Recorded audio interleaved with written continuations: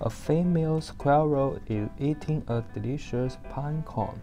She isn't aware of a owl standing on a tree near her. The owl is observing and waiting for a proper time to catch her. A male squirrel sees this beautiful female squirrel. He knows he loves her.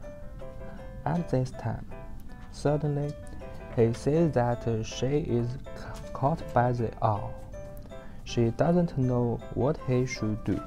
Fortunately, she finds out he knows this owl and where the owl's home is.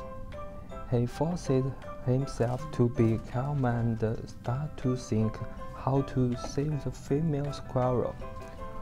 When he remembers the ruler of the owl's life, he knows she is safe now and he has some time to save her.